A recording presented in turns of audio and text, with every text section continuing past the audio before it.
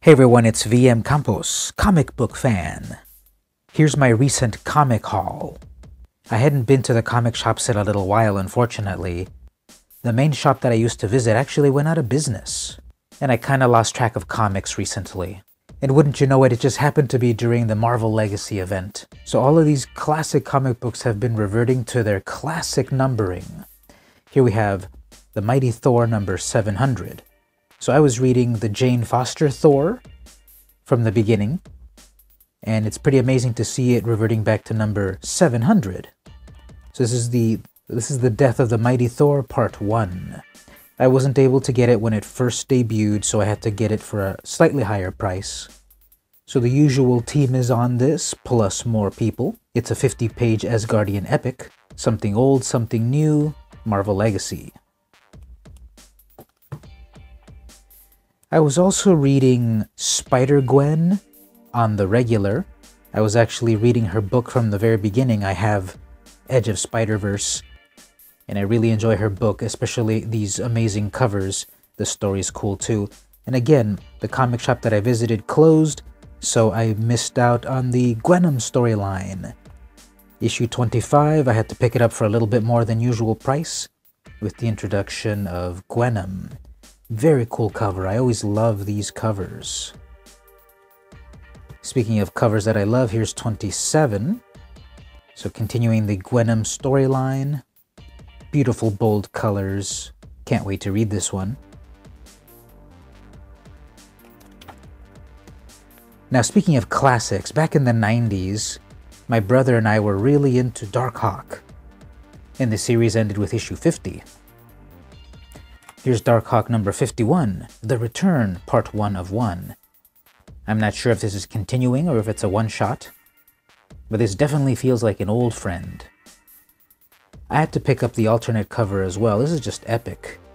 Now this Darkhawk armor is a little bit different than the one I remember back in my day, 20 years ago, 25 years ago, but I couldn't pass up that cover. Really nice. Completely for fun, I picked up Not Brand Ech, number 14. This was a joke book from Marvel from back in the day that ended in issue 13, I guess, and then Marvel Legacy brings it back with issue 14, and this is Forbush Man. I don't really know anything about this character except that he was kind of a joke character. He had a pot on his head, he was in pajamas or something, and this is the most epic version that you'll ever see of him. You old-timers might remember him in his Fred Hembeck version. Awesome! Moving on away from Marvel over to Image. I had to do a little catching up here, so I got both of these. The Walking Dead New World Order storyline 1 and 2, Part 1 and Part 2. And this is very different from what's going on in the TV show. Much better than what's going on in the TV show. So if you've lost all faith in the Walking Dead TV show, there's still the comics. This is the latest one here. 2 of 6. So basically, if Hillary won after the zombie apocalypse. Just completely off of the shelf with no prior knowledge, I got Minky Woodcock, The Girl Who Handcuffed Houdini by Cynthia Von Buehler. This is from Titan Comics, issue 1, cover D, the photo cover, suggested for mature readers. I don't know anything about it, but the cover really stood out, and the Neil Gaiman quote as well. I was seduced by Cynthia Von Buehler's artwork. She is a wonder. Hard Case Crime. So just something different, something independent. Titan is a British comic publisher, I believe. Continuing the completely different is Underdog, number 1, 1975. Has Underdog really been around since 1975? Wow. And this is coming from American Mythology Productions. This is the classic cover. Now it is a little updated for the modern times, I think, but it's the classic style of art of Underdog. There's no need to fear, he's got his own series again. I'm reading the Comic Book History of Comics. This is volume 2, number 2. Volume 1 was a history of comics, and volume 2 is more of a history of graphic novels. This is really enjoyable if you're into the history of comics as well as reading them. The British Comics Invasion and Kirby Strikes Back. IDW is publishing a brand new volume of Walt Disney Showcase. The last time this was published was in 1980. It's technically volume 2. So these are a lot of European created stories published in the US for the first time. Donald Duck in the Bad News Brews Cruise. Pretty cool art, 2 stories, brand new series. Another new series, Barbarella. This is number 1. This is being published by Dynamite. This is the regular cover by Ken Rocafort. Classic Barbarella Psychedella, or something new for a new generation. I also picked up number 2. Different artist here. This is not a Rocafort, and it is variant cover number 4. The other one was the regular cover.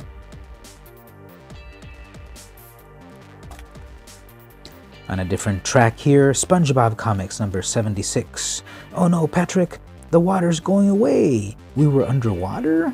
Untitled, part 1 of 2, from United Plankton Pictures.